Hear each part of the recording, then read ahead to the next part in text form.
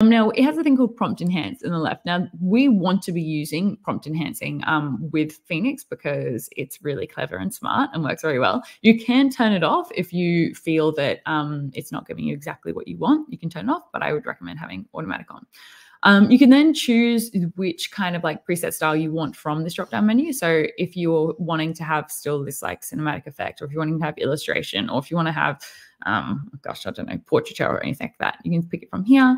And that's kind of the beginning. You'll see when you go into advanced settings which model you're using, and that's obviously got Phoenix on. Something to note, photoreal can't work with Phoenix right now.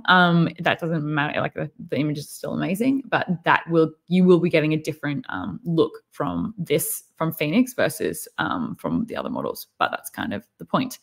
Okay, cool. So for this basic workflow, I'm just going to go, trying to remember what my previous ones were. So I've pre-done a lot of these. So I'm just going to quickly check my collections. This is where I store a lot of the work that I like.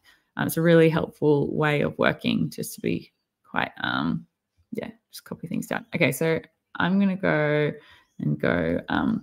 so an orange juice commercial. So how about I'll go a photograph of a glass of juice, glass of orange juice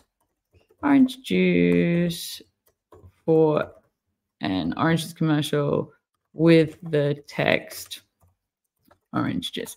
Kind of self-explanatory. Okay. Now, this is a very, very basic prompt that I've written. Previously, when I use different models, I will use this kind of like improved prompt feature.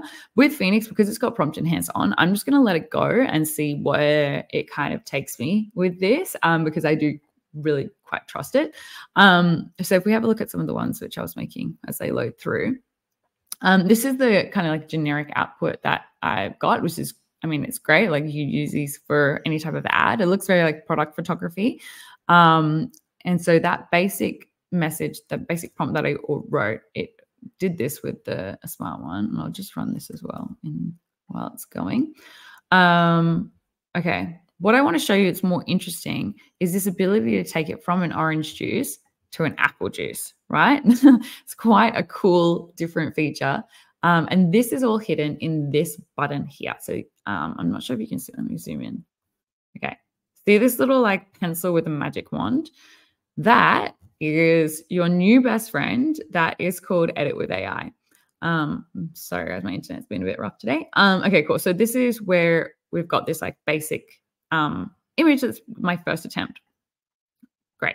To me, it's fine. It could do a lot more and be a lot more fun. So I'm going to press this Edit with AI feature.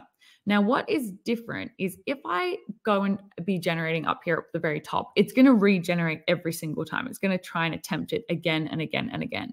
Whereas if I am using this Edit with AI, it's going to take the seed from this image to remake new stuff. So pretty much what it's going to be building upon the image that we already have created and building upon that. Whereas if I start at the very top, is you starting in from scratch. So I quite like this one. I think that one's kind of fine. I'm going to go. I don't know if we want to add to it. I'm going to say more. So these are very basic when you talk to this. So you as simple like change the coat, make it this, add it to blue, add dramatic lighting. So it's a very conversational chat. So I'm going to say make the kitchen feel more warm and homely. Like a loving, messy family kitchen home.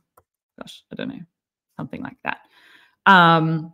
Okay, so this will be cool to be able to get the difference between something that's quite sterile. I'm like, okay, I want this actually to feel more full of life and love. But as you like these, I can also articulate what kind of font choices I want. So as that loads, let me just show you some of these other ones which I was playing with in terms of font. So, you can articulate what kind of font you're trying to achieve, like whether it's block letters, whether it's cursive. We'll go make this one next, but with these, like I wanted to make sure that the letters maintained this cursive nature while replicating like the orange line. And so I said the word orange in cursive romantic text made out of dried orange skin, blah, blah, blah. So yeah, it's quite articulate with what we're going for. Okay. So you'll notice that we still have the same product photography, but now it's in a different scene. So it knows that I've liked where we started, and now it's trying to give me other versions of that. So if we have a look at these back and forth, side by side, like that is quite, yeah, it's quite cool. It's been able to maintain the actual focus element. And then if we wanted to say instead, make the font like, I don't know, more, make the font more bold, with a white outline on the orange letters. See how that looks. Okay, cool. So let me just remember how I might go steal my prompt from one of these early ones so we can make it in real time.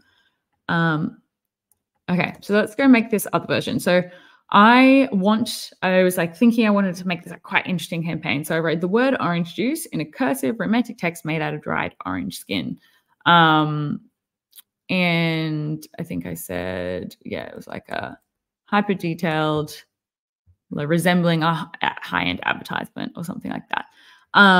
Now I'm going to put it on cinematic for this because I want it to have like quite like photorealism with the orange skin lines. So we'll just quickly run that. I'm battling with downstairs internet, so bear with me. Okay, and then as those run as well, I just want to have a look at these different types of like photography that we can create. Now, these are incredibly dynamic images. And I think that's something that Phoenix is really, really excellent with, is this high intensity dynamic feeling. So with this, when I was ideating on some ideas, like it started with this almost like tennis campaign of like how we could create this. And these were just by prompting like a generic design. So a dynamically energized advertising image featuring an isometric orange fruit pattern pops against the background, blah, blah, blah. So I think these were really quite fun.